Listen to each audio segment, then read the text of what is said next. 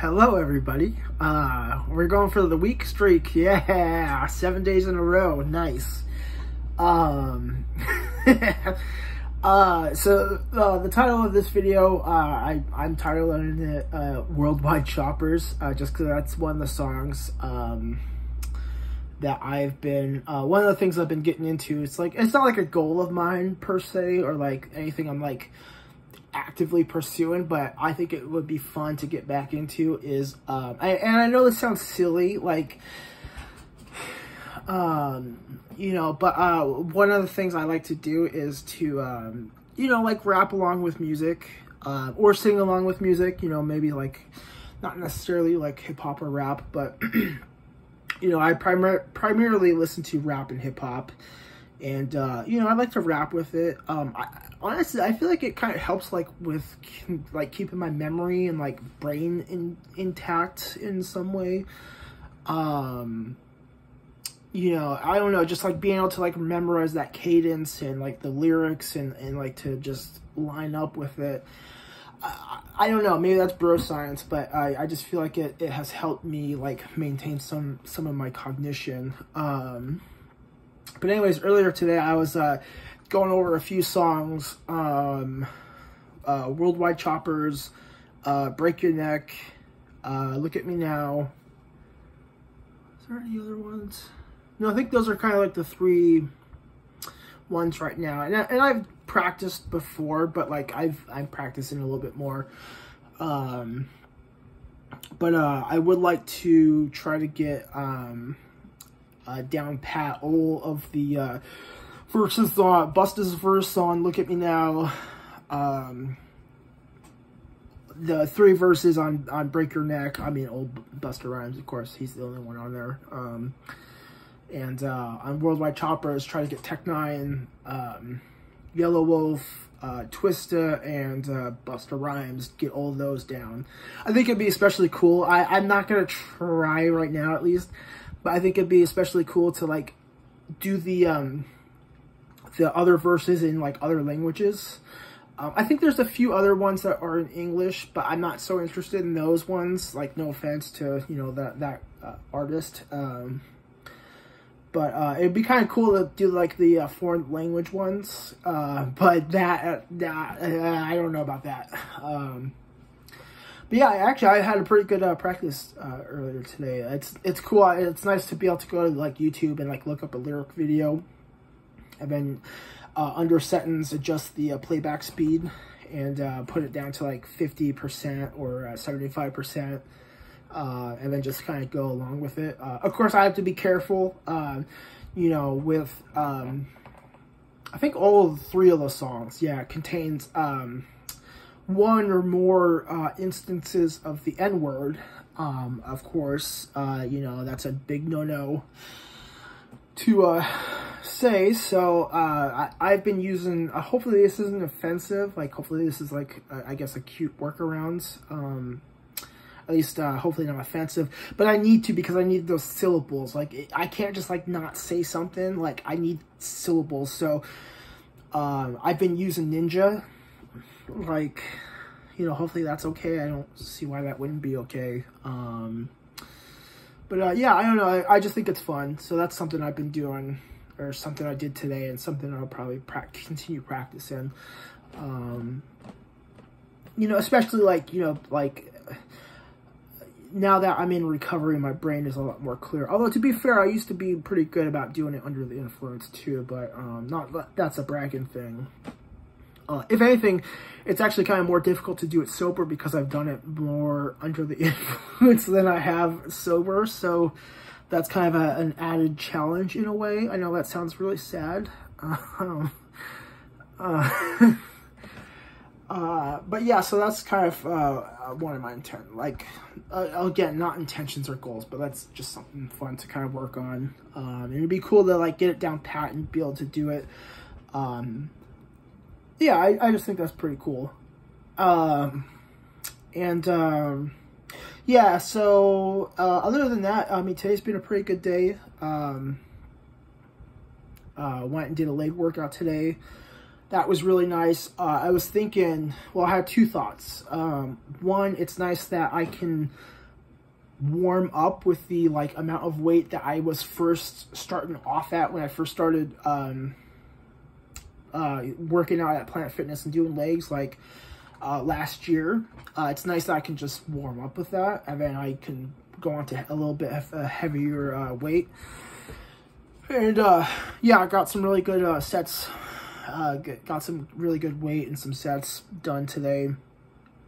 But another thought I had too, which I think would be kind of funny, especially if you have like the black card and you can go to multiple gym locations. Because I don't know if you could do this like at the same one repeatedly in one day, but I think it'd be really funny to like check in. You know, like there's use your phone, there's an app, you scan it, the QR code to check you in at the front desk. And then what I do is they have free lockers, fortunately, so I don't have to buy a lock. And I just cram my backpack and all my stuff in there. I'm sure it's meant more just for like small personal items like wallet and stuff like that. I keep my wallet on me and my phones, you know, partially the phones so I can listen to music. But I don't want to leave anything valuable in there just in case someone like either sees my code or, you know, like you could just claim like, oh, hey, my locker's not opening, and then so, you know, they'll unlock it with a key. Even though some of them like ask like, hey, what's, you know, like what's in there, you know, just to kind of confirm. You know, because obviously it's like, I don't know. It's like, all right, well, maybe that's not your locker. But anyways, or, you know, if someone sees the combination I use. So, and it's like small enough to where it doesn't impede. But I bring my backpack with me because I have my shakers. And like I said in a previous video, I put my sweatshirt in there too, just in case I get cold. So I put all my stuff in there and then, you know, set it and do that. But I think it'd be funny to come in, sign in, do that, hop on a treadmill, especially like one close to like the front desk, and then like walk at like 2 miles an hour for like 5 minutes, and then get off, stop it, get off it, get your stuff, and leave the gym and just like do that. Again, I don't know if that would work or you'd be able to do that like repeatedly and multiple times a day, but like to do that like at one gym location like on a daily basis, so that way it's like, you know, the staff start observing and be like, so this one person just comes in, like gets their stuff in the locker, like does 5 minutes of like slow walking and leave, like, and they're done. I don't know. I just think that's just a silly thought. You know, I think that would be kind of a fun, I guess, little prank. I guess, you know, it's like a heart, like, you know, you see these videos online, like on TikTok and YouTube of these like pranksters just being dicks to people in public and just being insufferable and you know, like affecting other people. I think, you know, my idea would be like a harmless prank. You know, it's like no one's really being harmed. I just think it'd be fine for the staff to just be like, okay, that's interesting. You know, I guess 5 minutes of slow walking is all that person needs for their exercise. So yeah, but then came home and you know, the little bit of I guess an incident. One of the housemates apparently had invited some salespeople in to like demonstrate a vacuum cleaner, which, you know, isn't against the rules per se, but kind of weird, you know, like to just have strange people, especially like with the like without having the intention of like buying it. It was like I think like one of the expensive vacuums. It's like the facility that owns this place isn't gonna purchase it, and you know, the housemate, I don't think, you know, they might have the means of purchasing, affording it, but probably not gonna purchase it. So it's like, why are you even having them in here? Like, why are you even entertaining that? And like, I get it, you know, it's like, why not? You know, it's like, it's harmless. You know, no one's being hurt. You know, it's all out in the common areas, you know, and, you know, the housemate was with them the whole time. So, you know, it wasn't like anything bad, but still, it's just like, you know, I don't know. I feel a little iffy about it. It's like one thing if you have like friends over or people you know, and it's like you're over here kind of briefly, but, you know, to have people over here, strangers over here demonstrating something that you're not going to buy for 2.5 hours, like, So I talked with the housemate. I feel bad, but I'm glad, like, I've really been working on being, like, assertive and, you know, with setting boundaries. And I wouldn't say this is an instance of, like, kind of setting boundaries, but definitely assertive communication, you know, where in the past I would have just been passive and just been like, oh, well, that's kind of weird, you know, but, like, I don't want to confront them. But, you know, I just talked with him afterwards. I'm just like, you know, what's the deal? Like, what happens? You know, just like, yeah, that's just kind of weird, you know, like, I don't know, like, you know, especially since this is like a shared house, you know, like maybe getting the input of others beforehand would have been nice. So hopefully he took it didn't take it the wrong way. I wasn't trying to be like rude or angry. And that's a nice thing too, is like I wasn't aggressive. I feel I was, you know, assertive and just expressed my concerns, you know. Yeah, and so he said, you know, oh, okay, you know, that makes sense, you know, it won't happen again. So yeah, you know, that's a little kind of an iffy thing, I guess, today. But again, you know, I guess a good experience of practicing assertive communication. I've been had dinner, had another one of those fried rice things, having a yogurt, so pretty decent dinner. And yeah, now I'm just gonna kind of chill and hopefully go to bed early-ish. I slept pretty well last night. I wasn't so restless, which was really nice. I hope tonight's like that as well. Tomorrow's gonna be a chest workout. Wednesdays are chest days, so I'm looking forward to that. And I meet with only one peer tomorrow over the phone, so don't have too much going on. I was able to do a few surveys and studies today earlier, but I still need to like work on more of them so I can get enough money.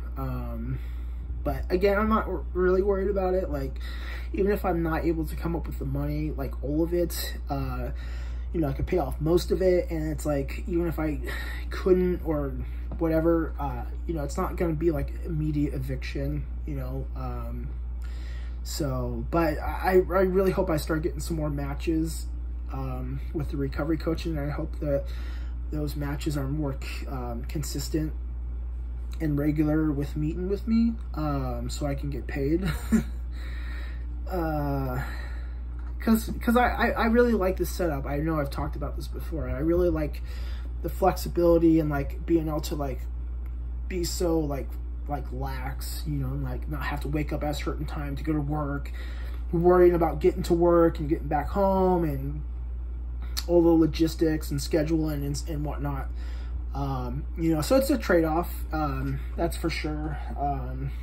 The inconsistency and not guaranteed income, I think is worth it, especially since I have other ways of making up for that. So yeah, today's been a good day.